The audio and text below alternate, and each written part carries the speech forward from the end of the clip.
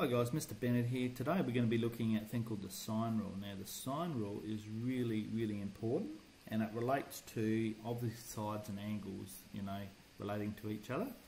And so if we look at the formula here, obviously it's giving you three relationships here. So what we have to think about before is, and we've done this before, we've said that if I've got this angle here, A, then the related side to A is in fact this side over here. If we've got this side B here, then the related side to that is in fact this one over here, because that angle, as that changes, it will change the length of this side over here, and this one here, angle C, relates to this side over here, C. If you get that, then that's the main thing. Now we're only ever going to do two of these sides, so I could say sine of A to A is equal to sine of, say, B as to B. That's the relationship we're going to do. Alright, probably the easiest way to show you this is to actually do a question.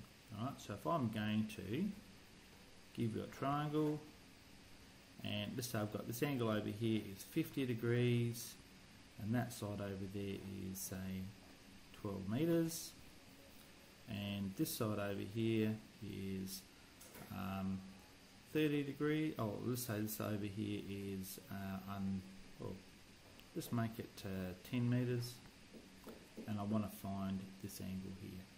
Alright, and we'll call that, say, angle theta. Now the key thing when you're doing any of these questions to do with sine rule is to make sure that you always put the unknown on the top left hand side.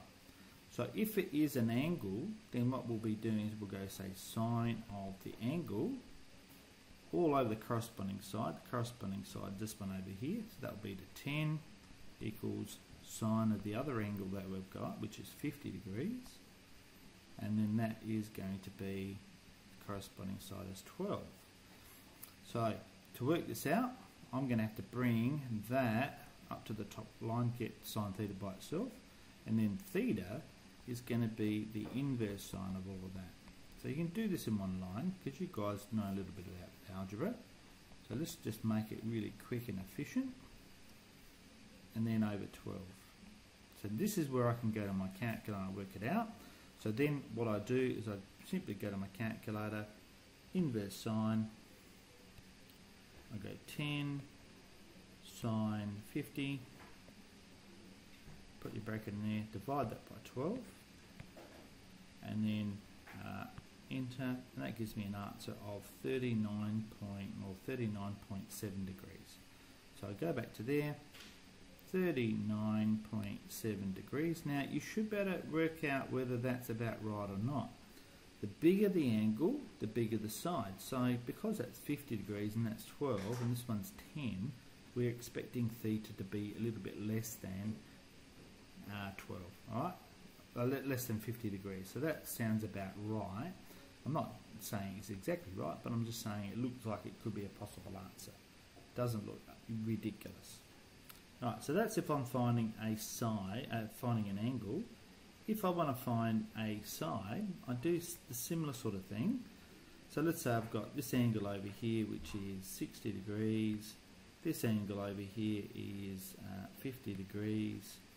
I have that side that I want to find, and I'm given this side over here, which is 15 meters.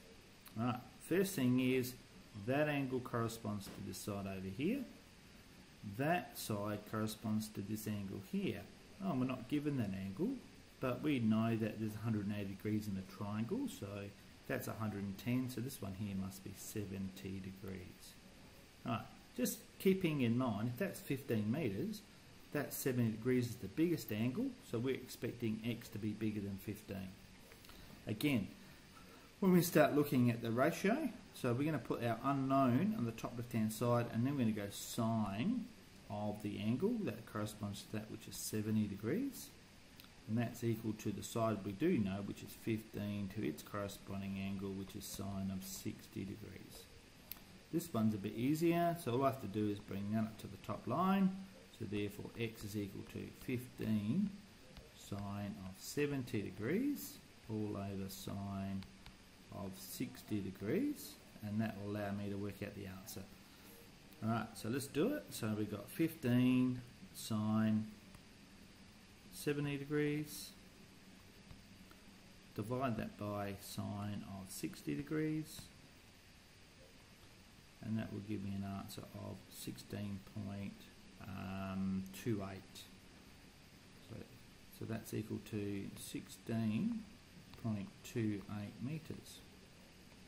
Again, that's what I'm expecting. I'm expecting it to be bigger over there because the 15 angle's smaller, so therefore it should be smaller than the sine over here. So really, when you think about it, there's only ever two types of questions you're going to get, right, for the sine rule. Right, you're either finding an angle with a corresponding side, or you're finding a side with a corresponding angle. Now, you must have one matching pair, and the other one you must have at least one of the variables there. So generally, if you get given one angle and two sides that, you know, are between the two sides, then you're using the cosine rule. If you're given two angles and corresponding sides, then you know you're using the sine rule. So we use these two rules a lot. All right, so you need to make sure you practice those. So if you come into exercise K, you'll find there'll be some questions for you to have a go at related to that. All right, so good luck with those. Make sure you catch up with me if you need some help.